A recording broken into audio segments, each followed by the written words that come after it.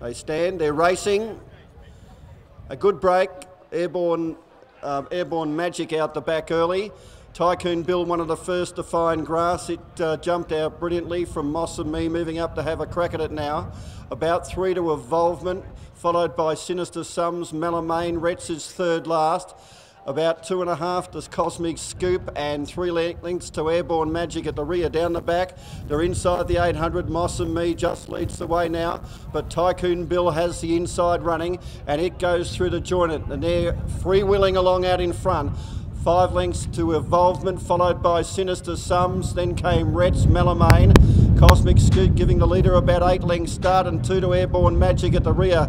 They run up to the home turn. They've got about 400 to go, and Tycoon Bill now being ridden along. Can't shake up Moss and Me. About 3 lengths, Cosmic Scoop starting to run home with Retz in the centre. Then Evolvement nearer the inside. They're into the straight. They've got about 200 to go.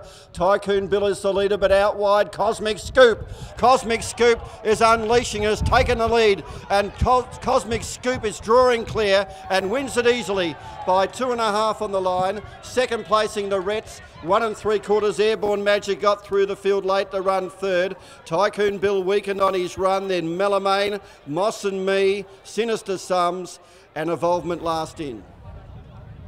Cosmic Scoop, very easy victor.